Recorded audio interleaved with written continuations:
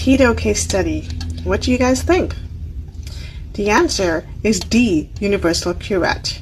So ultrasonic scaler is not advisable for a pedo client because in the primary teeth they have large pulp chambers, so if you use an ultrasonic it's going to cause more sensitivity.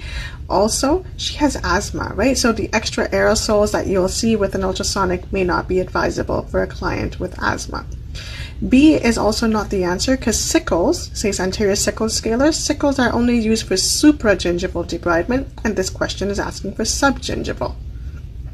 C, area-specific curette could be an answer, but area-specific curettes are mostly used for root surfaces in perio pockets. And so she doesn't have a perio pocket, so we don't want to use area-specific. Also, with area-specific, you're using multiple instruments, like you'll use Gracie 11-12 for the mesial, Gracie 13-14 for the distal, so you're switching a lot. Not ideal for a pedo-anxious client. D would be the best answer, universal curette, because it's just one instrument you're using all over the mouth. It has a rounded toe, so you can use it subgingivally, which is what the question is asking for. And you're not switching instruments back and forth. You're using that same instrument for the entire dentition.